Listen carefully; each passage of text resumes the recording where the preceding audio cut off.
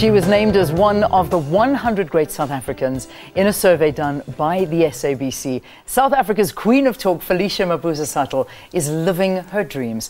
From growing up in Soweto, she realized her potentials and became one of South Africa's pioneers in the fields of communications, business, inspirational speaking and philanthropy, amongst others. Felicia Mabuza-Suttle released her latest book entitled Felicia, Live Your Dreams. She is with us here in studio. Wow, wow, wow. Thank you, Leanne. Thank you very much. I feel like I'm back home in the studio. Hey, it is so exciting. Tell me, what did it feel like walking back into the SABC after all these years? Memories, nostalgia.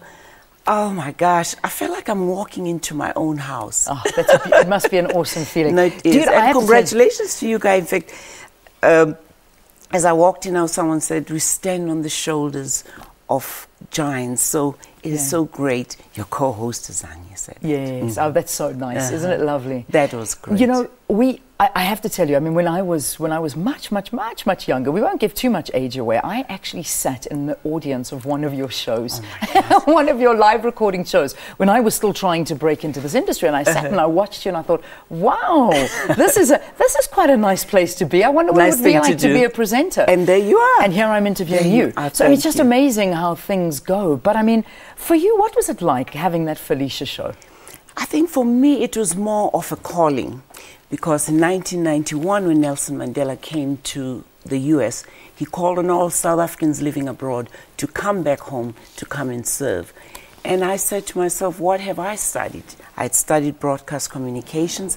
I had a degree in broadcast and print journalism. So I said, let me use the medium to bring black and white South Africans together. Yeah. Copied Phil Donahue, except that I always tell Americans, talk show is a South African or an African concept. The Indabas, you know how the Indunas in the villages bring together all the villagers to come and talk. That's really what we're doing. Let the people say what they have to say. Hear the people out. And the rest is history. We had a great time. Because the discussions were rigorous. I mean, as much as you had wonderful guests on the show as well, you did get South Africans to talk. And it was in 1992. And things were it was a boiling pot at that time. That's right. And I mean, you would have blacks and whites and everybody sitting and talking together. And you would have to hold this together. That couldn't have been an easy job. It was tough because it was a new concept, obviously. Sometimes we had to go through an hour or so of educating people about how to speak on television, what to say, the 30-second sound bite. But I would say, what color is your sweater? Leanne, and someone would say, I have to tell you first the history of the sweater. Yeah. And I said, no, what color is the sweater? No. First, my mother had the sweater, and she loved it. But then my aunt wanted the sweater. So it was difficult to get people to say exactly what you wanted them to say. And yes, some people said I used to yank the mic away, but you had to move on. This is television. Absolutely. You don't have the whole day. So it was quite an educational process, and I enjoyed it greatly. Yeah.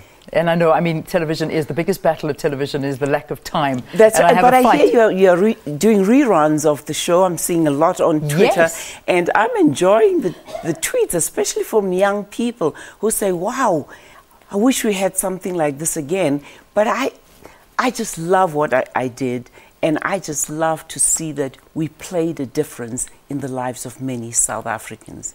And this is really what we've also captured in the book. Excellent. This book is not about Felicia. Yeah. It is about your dreams. It is about how you make your dreams a reality. I mean, the chapters themselves are not about Felicia and Felicia's dreams. They are about happiness. We talk about gratitude. We talk about finding your passion. We talk about succeeding against all odds. Indeed. Half the time we're all worried about success, but success is about self-empowerment. But move that success to significance. You've accomplished your success right now. Significance is about empowering others and helping others. And that's what this book is all about. I literally say your life is your purpose. Your story is important. Your dreams count. Your voice matters. Live your dream And that's what the book is about. But so it's a completely different book to what you brought out previously, because your previous book was more about your life, your autobiography. That's and what I wanted. But this is the lessons learned through life, and people can take this. And like you say, I mean, it's about keeping your eye on the prize and talking more about what you've seen, unfair criticism coming from America, imposing American values on South Africans, and that Oprah wannabe, that perhaps you got that title somewhere along the line. I'd rather be a wannabe than a never been. I like that. I really like that. And you wanted to know what I use, by the way, to stay looking young. Yeah, that's you've got to give us this tip. How do you do it? Oil of delay. Delay. You should market it. But I told somebody that I'm on preferment. And they said, are you on retirement? I said, no, I'm on preferment. Preferment is doing only what I prefer to do. Yeah. Literally. I know it's a word I coined, played around, because people were trying to say I was on retirement. I'm not on retirement. And that's why I prefer to be with you and the lovely South African audience today. Yeah. And I mean, you just look at these photographs of the people that you've come across and met in your lives. And that's minus the oh, wow. Okay, I opened the page on Bill Cosby. No, that's the first picture I see, teaching Bill Cosby a South African dance. He was nice to you, wasn't he? He was good to me. Okay, good. Let's not go there. Let's not even go there. We won't bring up another story there. But now, you are living in America, right? Yes. What's it like? I miss home. My body is in America. My heart is in South Africa. I miss home. I'm not going to lie. I miss the warmth of our people. I miss the smiles. I miss the smells. I miss the scenery. I miss that Ubuntu. In fact, you talked about Archbishop Desmond Tutu. Yes. And it's his birthday today. A quote I learned literally from Desmond Tutu. The brilla and the brilla, so I have to change the brilla and get these brilla quickly. Yeah. But on his birthday, he said, you might have much of the world's riches and you might hold a position of authority, but if you have no Ubuntu, you do not amount to much. And that's what I would like to instill in young people. That's a beautiful way.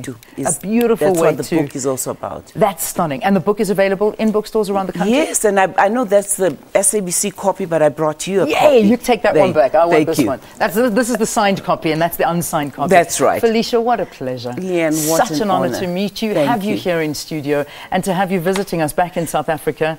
And thank you for being Hope to see you at Scoops on Thursday. Yes. We're signing books there. That's the signing. At 6:30. In Scoops, Sandton? That's right. Okay, and that's happening on Thursday? Yeah, at Monte Casino. Oh, at Monte Casino, I beg your pardon. Yeah. What time will that be happening? 6:30. Okay. And I'll be there. Excellent. Hugging and kissing. Well, if you can get down there, it'll be absolutely wonderful to see Felicia in the flesh, buy her book, get it signed, and live your dream, because that's what it's all about. All right, Phil, let's get you a quick...